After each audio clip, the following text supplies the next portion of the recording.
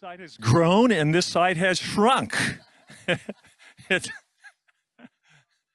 like, that's okay. They don't appreciate my preaching. That's all right. I can handle that. But yeah, God is good, and He's good all the time. Amen. We've been journeying through the Gospel of John, and we are at the closure of chapter 6, where Jesus has fed the 5,000. The people came after him and wanted more of the bread that he offered. He gave his teaching, the discourse on the bread of life, and they didn't understand what he was talking about when he said, I am the bread. He who comes to me shall never hunger. He who believes in me shall never thirst. And so he said in verse 56, he who eats my flesh and drinks my blood abides in me and I in him. And when the crowds heard this, they still did not understand that he was talking about spiritual things. He was bringing spiritual truth. And so he asked them in chapter 6, verse 61, does this offend you? Does this teaching offend you? And of course it did. It did offend you. And that's where we left off. I challenged all of us, with the teachings of Christ.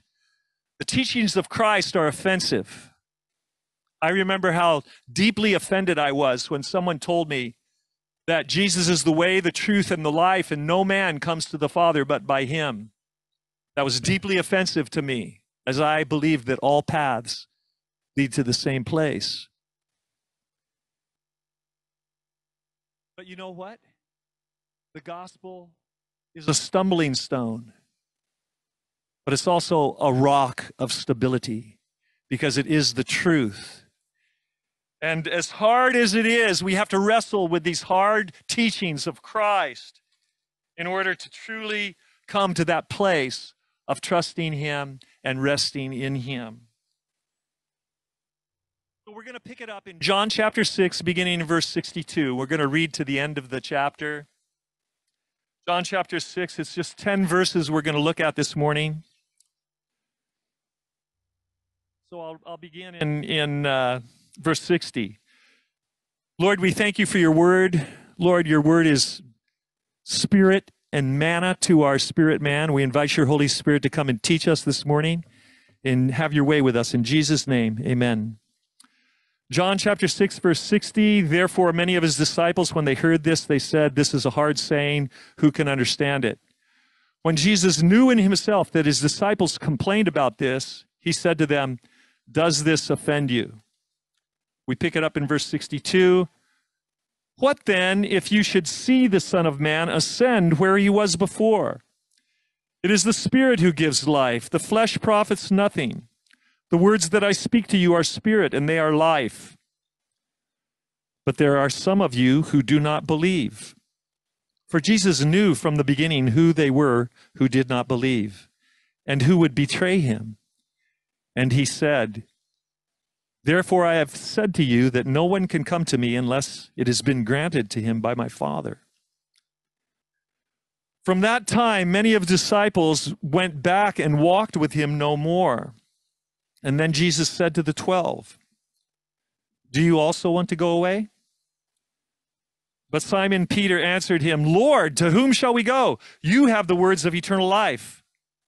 Also, we have come to believe and know that you are the Christ, the Son of the living God. Jesus answered them, did I not choose you, the 12? And one of you is a devil. He spoke of Judas Iscariot, the son of Simon, for it was he who would betray him, being one of the 12.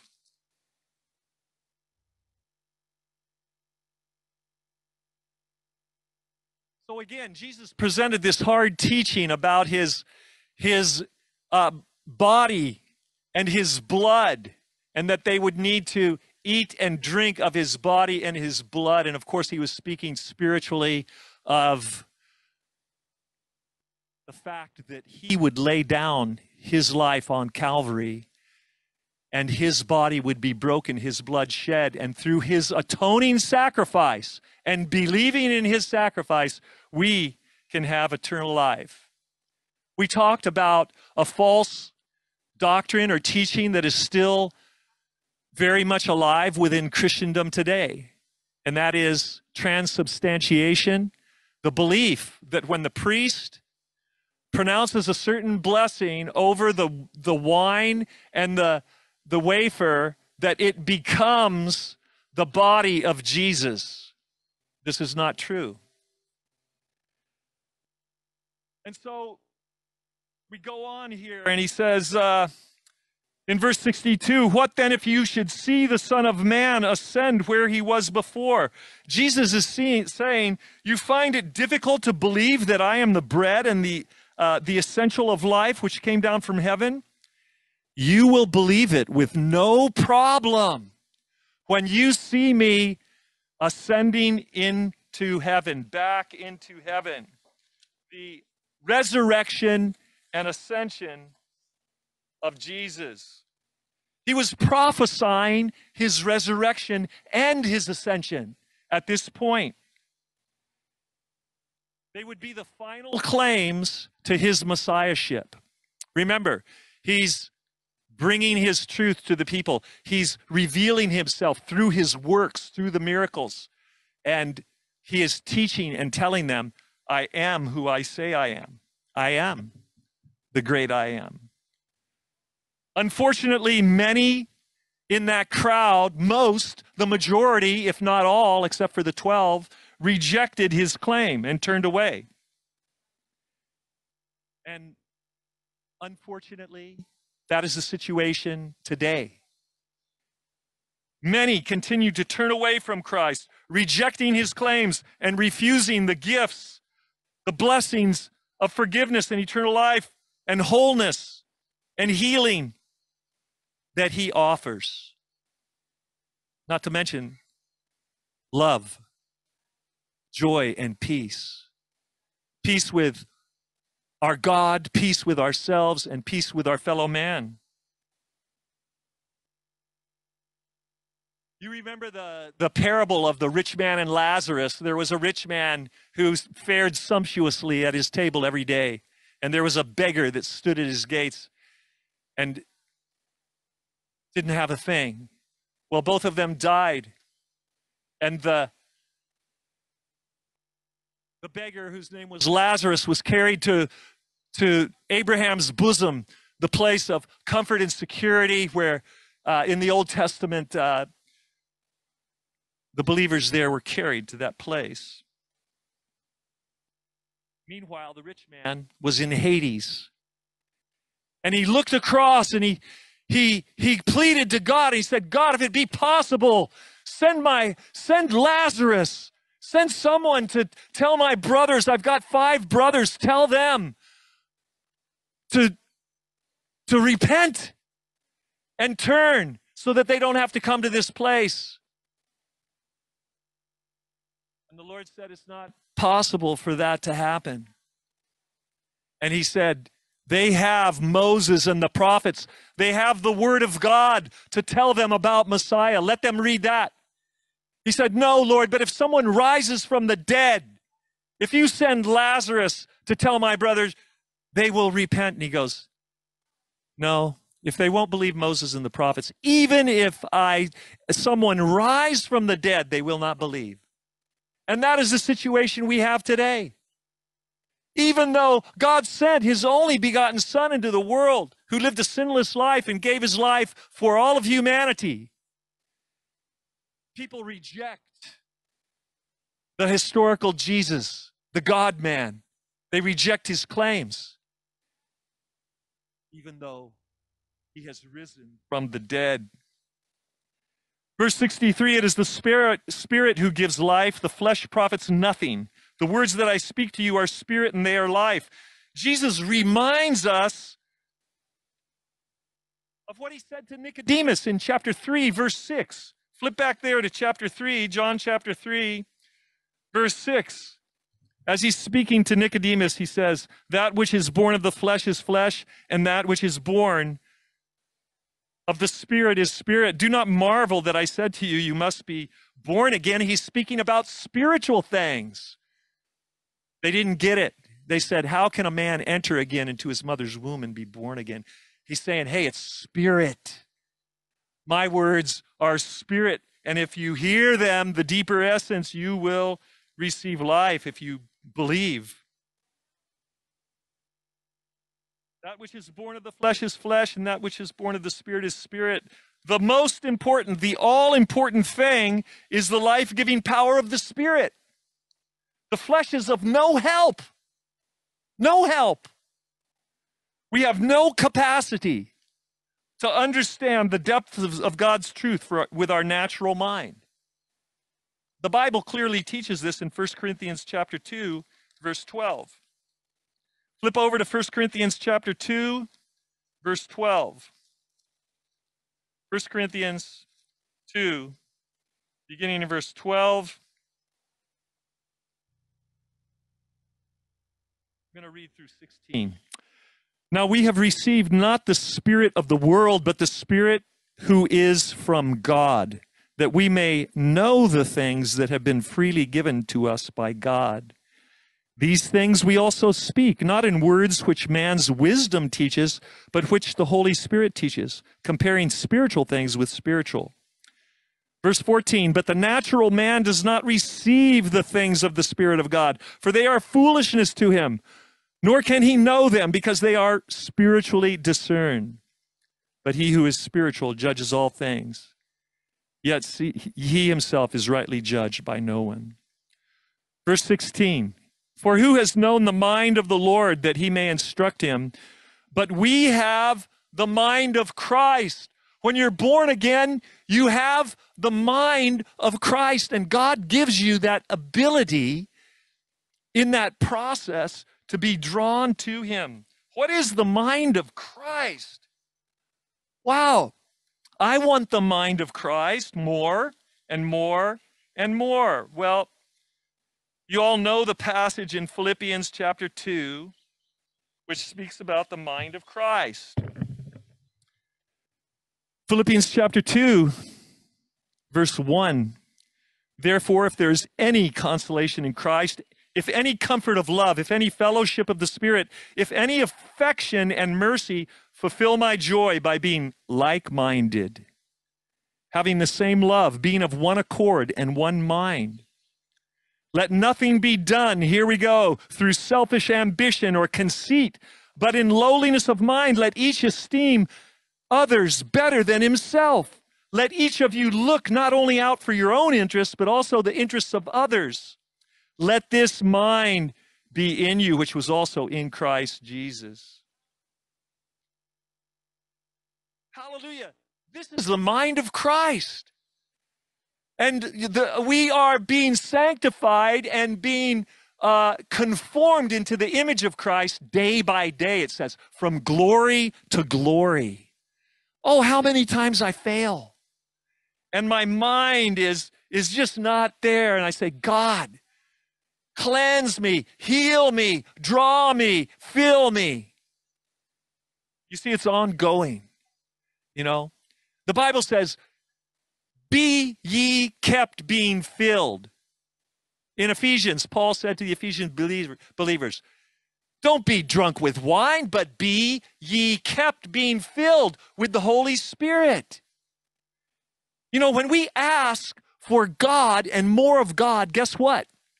He will deliver the goods. God has the goods, and he will deliver the goods. And we need him day in and day out. Oh, how I would like to have more of Jesus in my life, that I would look out more for others than I do for myself. You see, basically, I'm a selfish person. It's true. And we all are.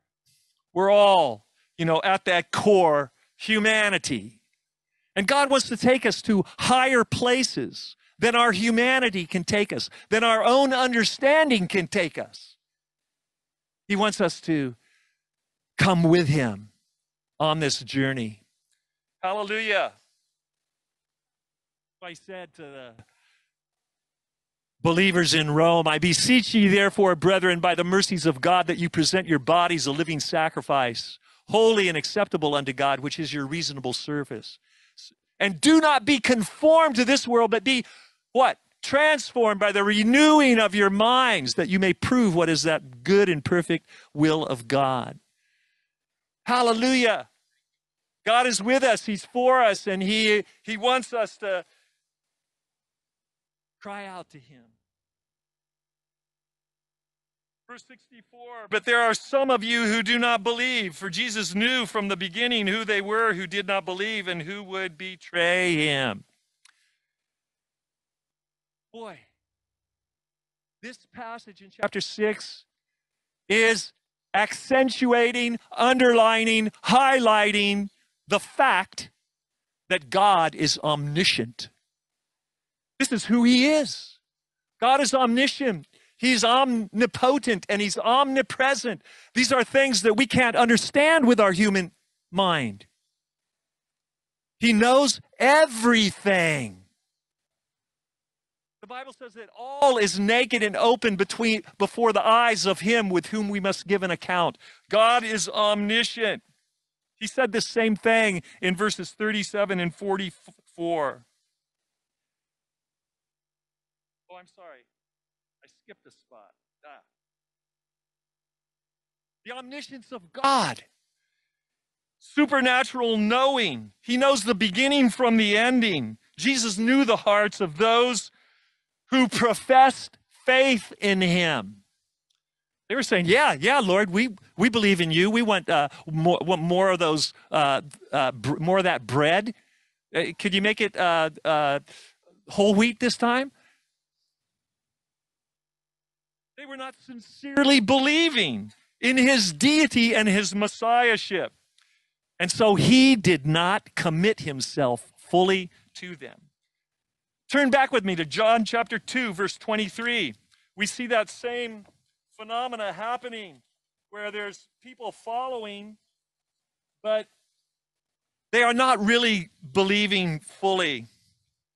They're maybe tasting the power of God through Christ and what he's doing, but they have not yielded to him. And so in John chapter 2, verse 23, it says, now, when he was in Jerusalem at the Passover during the feast, many believed in his name when they saw the signs which he did.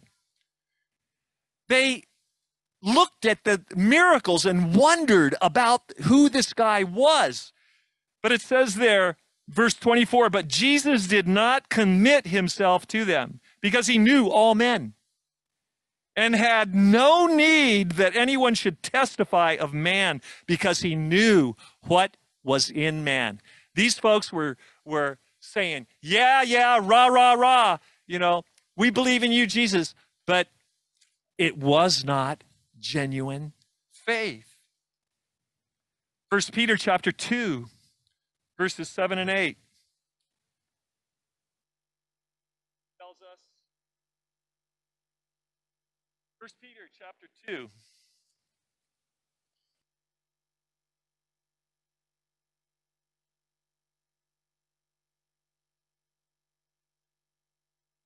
First Peter chapter 2, verse 7. Therefore, to you who believe, this is genuine faith, he is precious.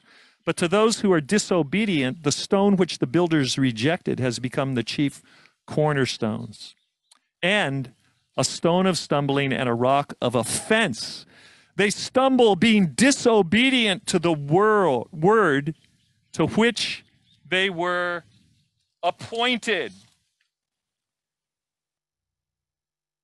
Passage goes on, but there were some, verse 64, there are some of you, verse 65, and he said, therefore, I have said to you that no one can come to me unless it has been granted to him by my Father.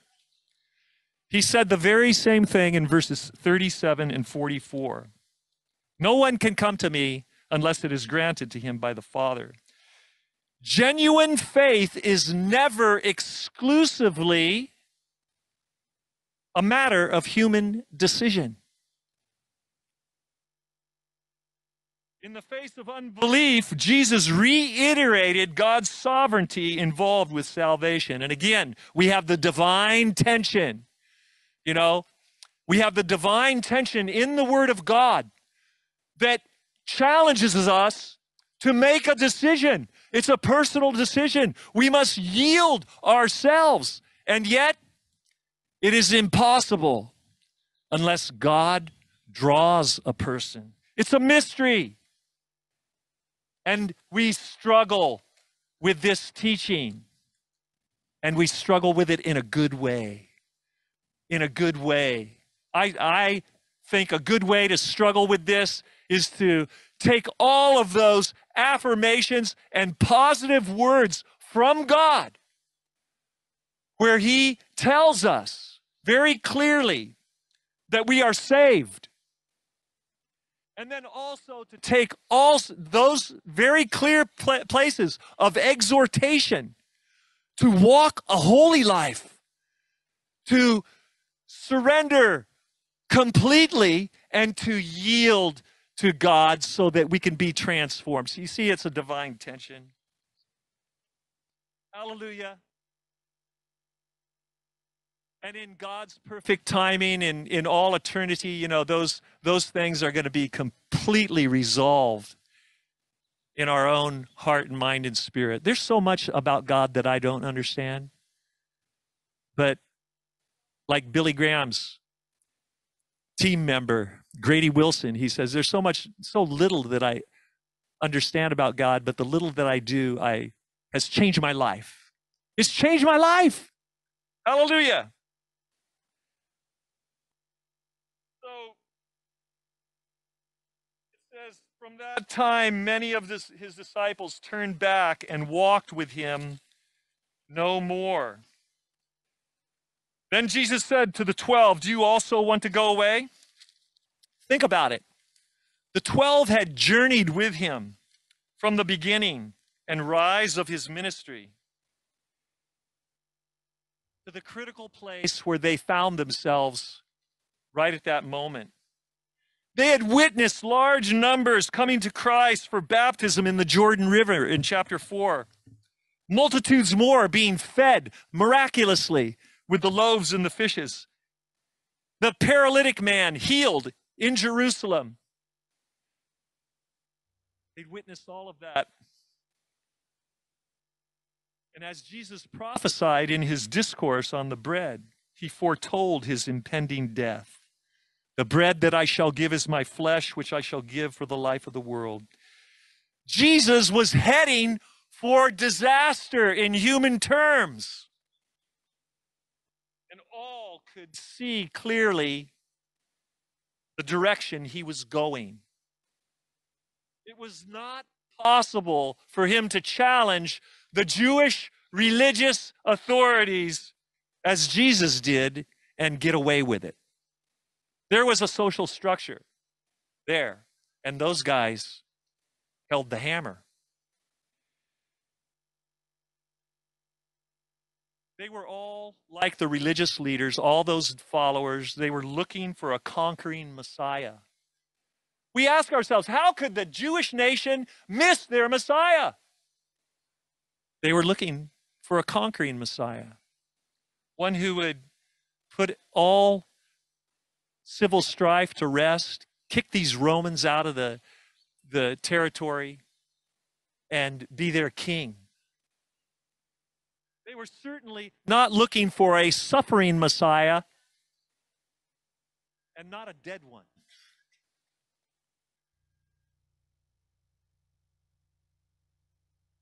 In fact, today, the rabbis still teach that there are two Messiahs. They can't reconcile the suffering Messiah with the victorious Messiah. They say it's not possible. But we know that Jesus Christ is the Messiah, that he came as the suffering servant to die a humble death, a humiliating death on the cross for us, for me, for you.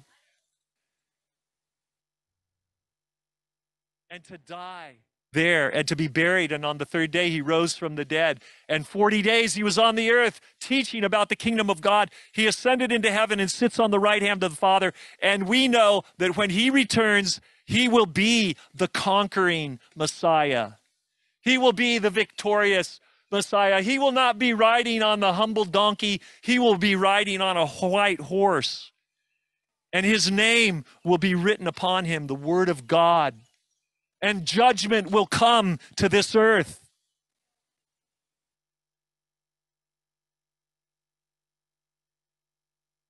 Thank God. We don't have to fear that time. We can look forward with great anticipation, knowing that he is going to snatch us up and we will go to be with him in the air. And then we will return with him when he comes to rule and reign and to set up his messianic kingdom, where righteousness, justice, and loving kindness will prevail. Oh, how we want that now. We see the world beginning to shake and to quiver, and we understand that no human government will ever bring complete peace to the earth. Praise God. We don't have to wait till then, till he sets up his government. The Bible says that the government rests upon his shoulders. You know, his name shall be called Wonderful, Counselor, Mighty God, the Everlasting Father, and the Prince of Peace, and his rule will never end. Let me submit to you, his rule begins when we surrender our hearts to him and invite him to come and be the Lord of our lives, to rule and reign in our lives. That even in the midst of all of the stuff that we see coming down, and there's more to come, that we don't have to fear, we don't have to tremble in the same sense of those that have no hope. But we can say, Maranatha, come Lord Jesus.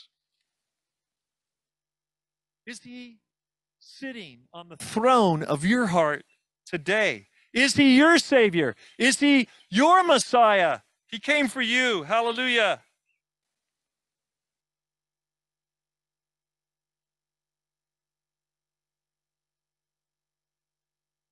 The fair weather followers were getting out while time allowed. He gave them the out. He even gave the 12. He says, hey, you guys want to go? Now's the time.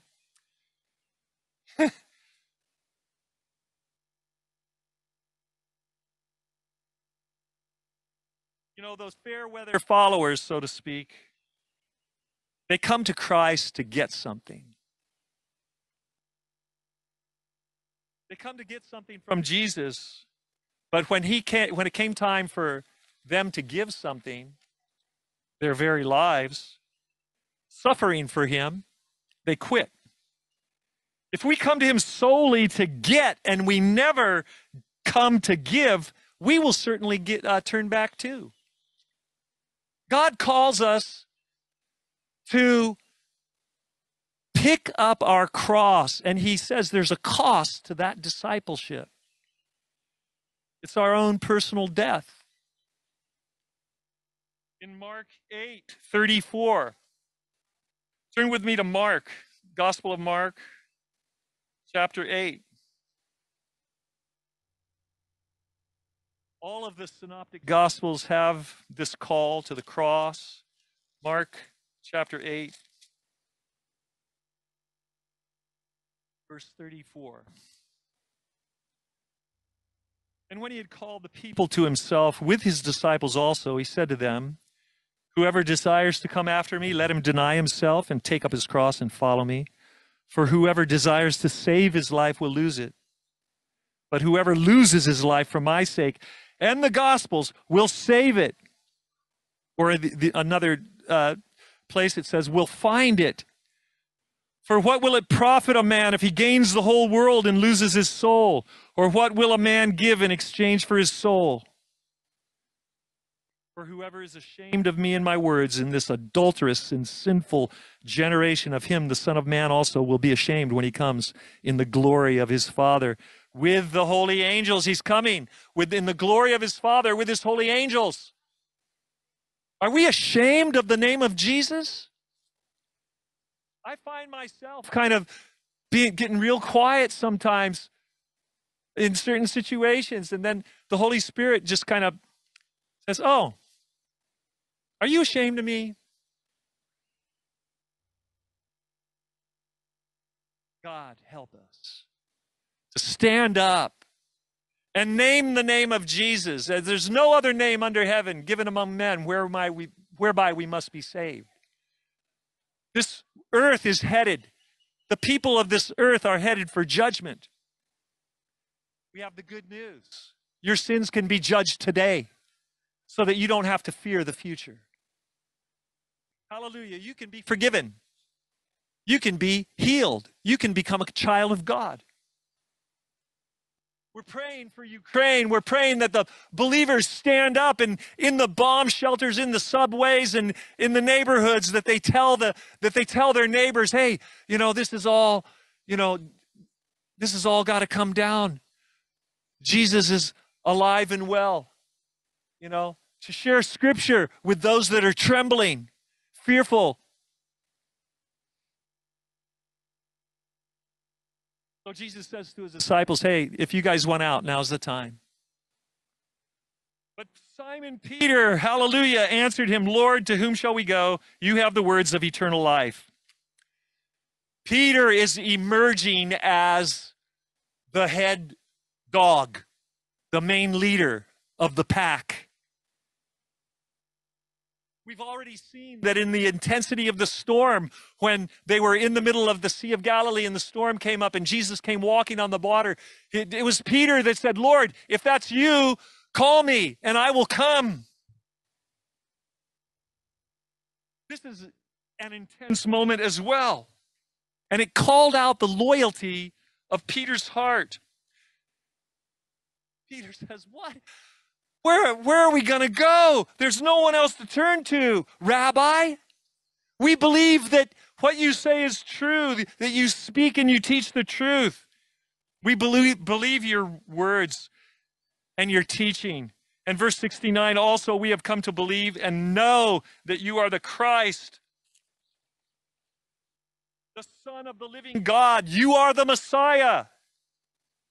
This is the same statement that Peter made at Caesarea Philippi when Jesus asked, "Who do men say that I am?" And the disciples said, "Some think that you're Elijah. Some think that you are John the Baptist, risen from the dead. Who do you say that I am?" And Peter said the same thing. It was a personal response. It was a personal statement of faith. You are the Christ, the Messiah, the Son of the living God. And there at Caesarea Philippi, Jesus responded, "Flesh and blood has not revealed this to you, Peter." Who revealed it to him? God did it because he was drawing him.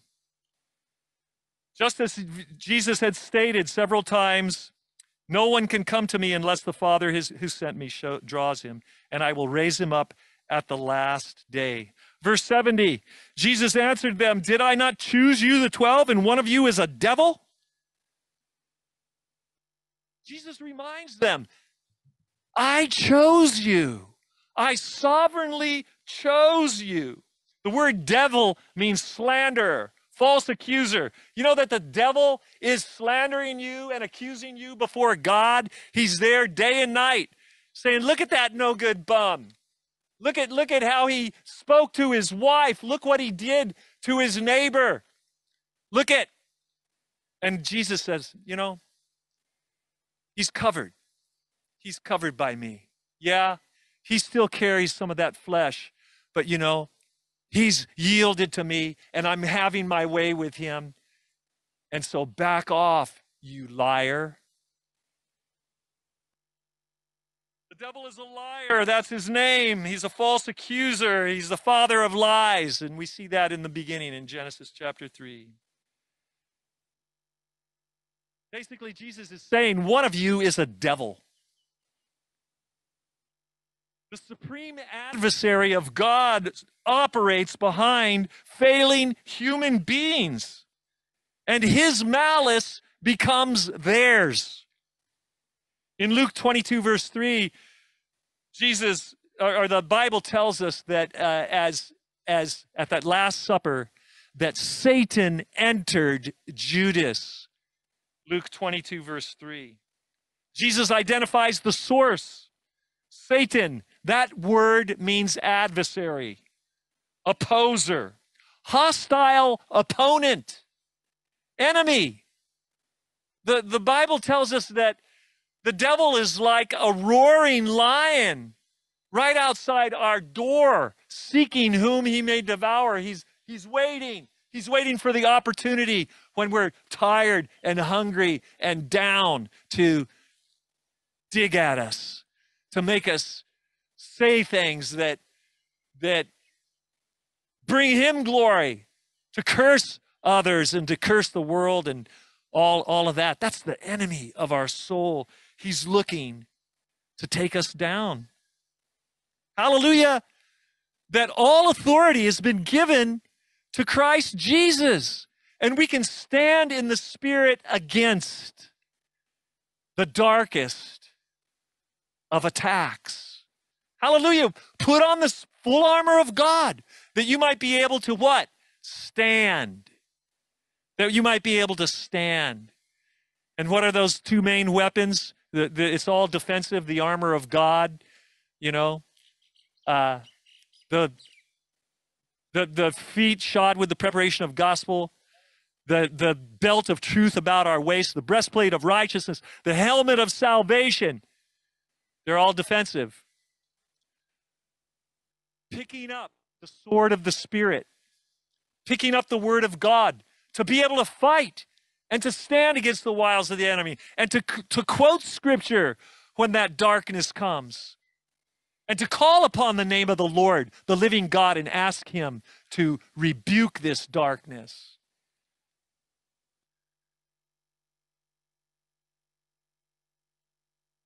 So Satan is the source of the opposition. He is the opposition. He is the hostile opponent. Do we see opposition to the gospel message today? What? Well, come with me this afternoon. I'll introduce you to some. Okay, yes, we see it all around. This opposition. Don't be surprised when the opposition comes. That's the thing. Gird yourself up. Expect the opposition. Expect it. Be expecting it and know the source in order to stand and fight effectively with the word of God in prayer. Hallelujah. Hallelujah. That's why studying apologetics and learning how to communicate with people who oppose you in their thought and belief, it's good. The Bible says that we are exercised in our spirit man when we face the opposition. Go on YouTube and watch, what's the brother from New Zealand? Ray Comfort. Go there. Check out Ray Comfort, you know, and just watch one of his little encounters with people. Yeah, dozens. Oh, my goodness. It's so encouraging because same thing's going to happen to us, and how do we respond? It's wonderful exercise. Verse 71, he spoke of Judas Iscariot, the son of Simon, for it was he who would betray him, being one of the 12. This was Judas, the man from Kerioth, a village in Judah, who would be known as the betrayer. Let me just say that your name carries meaning. When someone mentions your name, they think of you. but they think more deeply about you. Your name carries your character and your integrity. Don't sacrifice your integrity. Always stand and speak the truth. Be transparent. Be a person of your word. You know, otherwise you'll be a person that people can't trust. And you will be a reflection of the one you call Lord. Remember, we are ambassadors. We are citizens of a different world.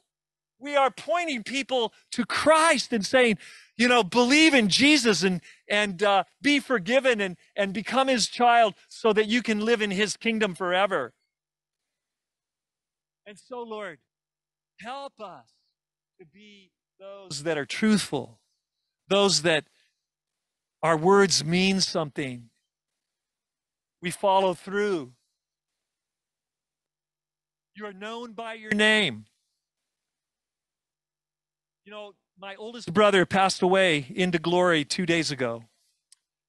And he was a good big bro, you know. I have another big bro and 3 others, you know, anyway, 6 siblings. Oh man, we'd get into fights with some of my brothers. But my big brother, he was the most childlike person, honestly, that I've ever met. And he was loving and kind and generous. And I never saw him ever hold a grudge, judge other people. He was genuine. And so when I remember his name, it's with great clarity. There's nothing there to kind of trip it up.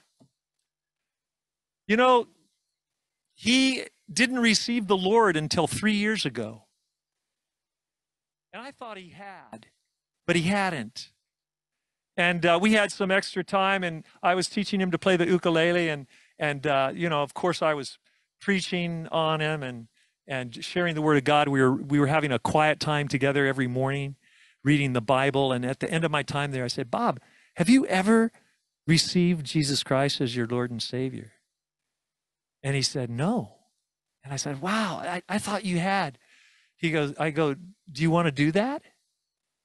And he said, "Yes, I want to do that." And he was still clear as a bell. And then, you know, he went down with Alzheimer's. And of course, he couldn't remember everything. But I believe that what the Bible teaches is true. And Jesus said, "Truly, truly, I say unto you, he who believes in him who sent me has eternal life and shall not come into condemnation, but has passed from death to life." And so it's with a sad heart we say goodbye to our loved ones, but it's also with great assurance and joy when they say yes to Jesus. Let's be in prayer, not just the nation of Ukraine, but for our families, for our extended families, for our neighbors in these last days. Amen. Father, we thank you for your word this morning.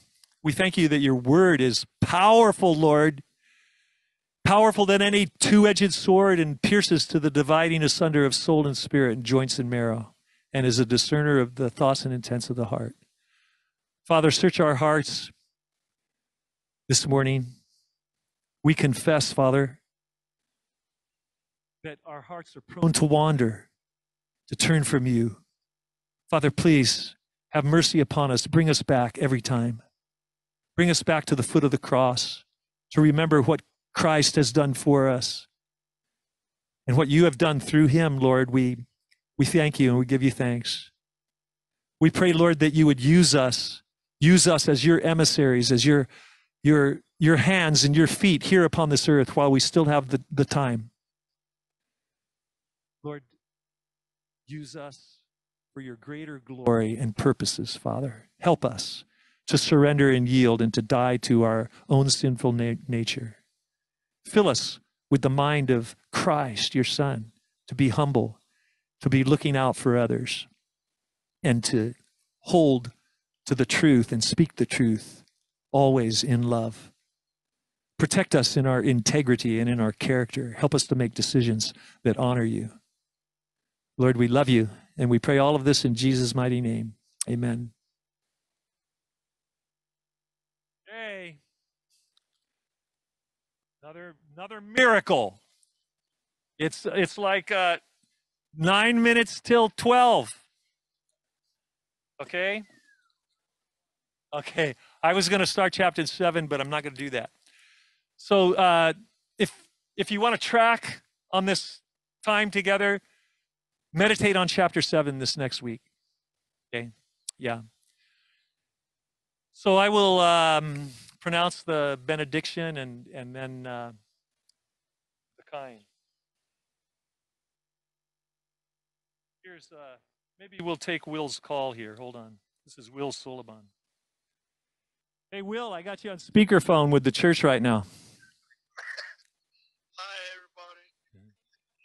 everybody. Anyway, Yeah. just give a call if you want to go. Okay. Hey, Will, we want to pray for you right now. Yeah, Brother Will is heading to Oahu tomorrow for another surgery. Father, we thank you for our brother.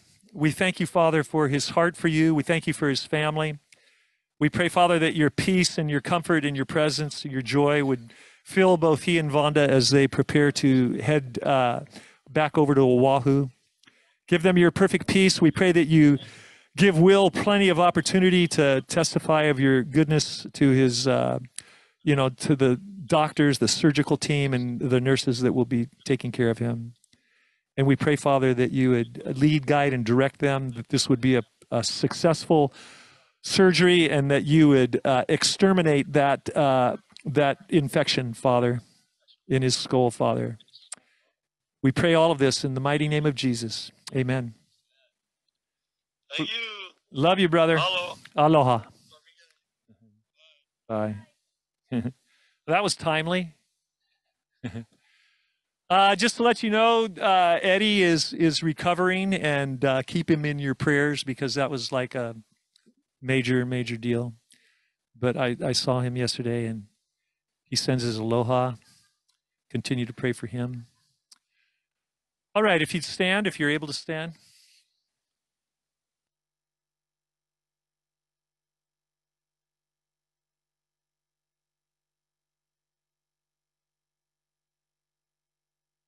You know, there's many great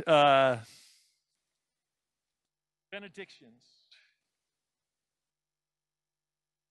in the Word of God. I have not memorized this one, so I'm going to read it. This is in Jude. Jude, verse 20. But you, beloved, you know that you're loved by God. He calls you his beloved. Hallelujah.